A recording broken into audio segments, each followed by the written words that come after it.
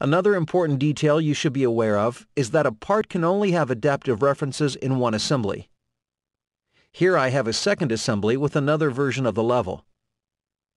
The only difference between this level and the previous one are these two additional holes. I'll tile my windows so I can drag the top cover from my original assembly to this new assembly. I'll close the original assembly so we can focus on this. And I'll add a few constraints to position the cover.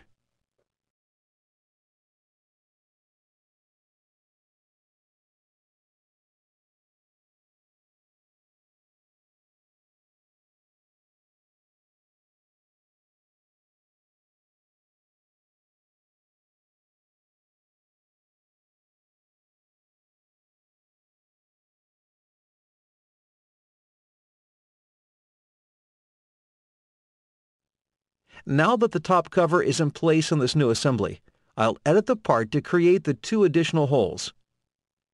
I'll switch the visual style to shaded with hidden edges. And then I'll change the view so I can see the cover and the holes. I'll create a sketch on the top face of the cover and click Project Geometry. The holes highlight when I pause the cursor over them, and they project when I click on them. At first, it looks like they were projected adaptively, but the sketch isn't marked adaptive, and there isn't any reference geometry. I'll right-click and select Show All Constraints. You can see the entities for the projected holes are locked. I'll delete the lock constraints on one of the holes.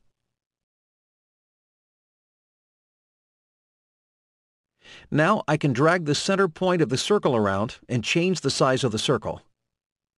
Even though I projected the holes from the other part, there isn't an adaptive relationship. So is there a way to avoid this limitation? What if I broke the adaptive references to the original assembly? Would I then be allowed to create adaptive references here in this new assembly? Let's give that a try. I'll right-click on the geometry reference under the other sketches and select Break Link.